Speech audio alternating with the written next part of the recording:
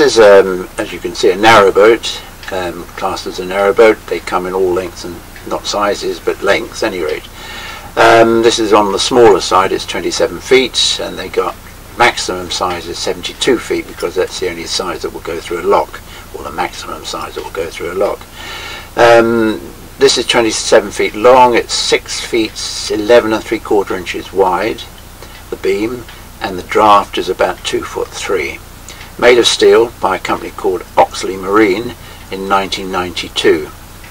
The history, I'm not sure initially. I think she was owned by 2 owners prior to my mother-in-law buying her, and this was 3 years ago, and she bought her up in Gloucester.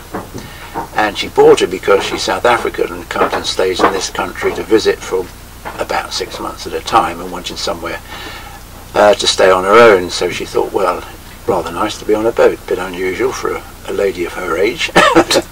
So she bought the boat and was absolutely delighted with it, and she used to come over for 6 months at a time and busy herself with doing all sorts of improvements and painting and doing this, that and the other with the boat, and thoroughly enjoyed herself. Didn't do a lot of cruising in it, but more of a houseboat than anything else.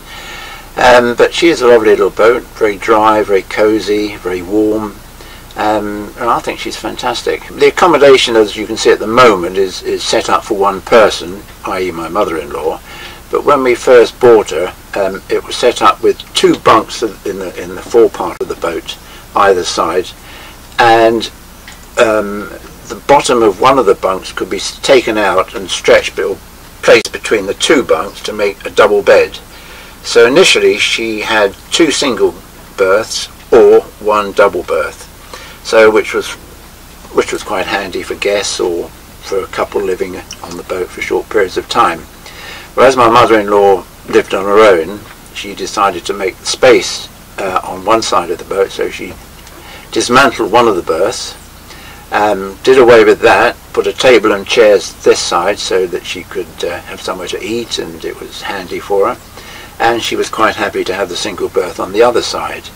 So we've got the single berth in the front part of the boat at the moment. Just behind that we've got a wood burning stove which gets really quite hot, in fact too hot at times.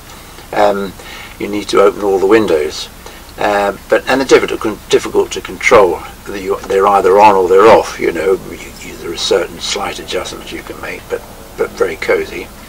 And then she's got all the sort of major things that you would require to live with. She's got a fridge and a freezer, full size. She's got an oven and a microwave, a gas hob and another electric oven. Hot water is supplied by a geyser, gas-fired geyser at the back there. And then there's a separate compartment on the starboard side of the boat which contains the toilet facilities and the washing facilities. And it's all set up also to have, she didn't have a shower, but it's all set up to have a shower unit in there. So basically you've got everything you require for prolonged living, if you like.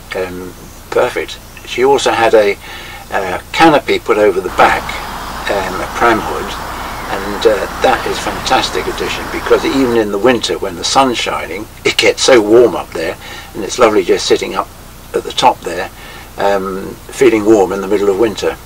But of course in the summer it's too hot, so you have to take it down or open all the sides. I mean, you could sail this boat across the channel given the right weather.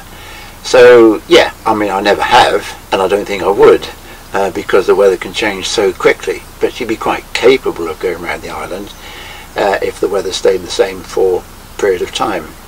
And as I say, you can actually sail a bathtub across the channel if you wanted to, and you had the right weather conditions. But I mean, having said that, you could quite easily go down to Portsmouth Harbour and sail around Portsmouth Harbour.